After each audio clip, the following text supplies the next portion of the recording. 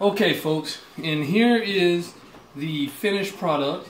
We have what you remember in the Dutch oven. This can be used to make beef dumplings. And what we have done is we've taken the Pikes Peak roast, we've moved it into a different pan.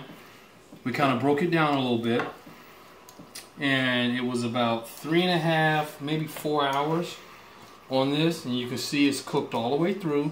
And as you can see, it's been pulled. You can pull it apart just with the tongs. And again, we have our Dutch oven parts, so you can take that, put it over rice.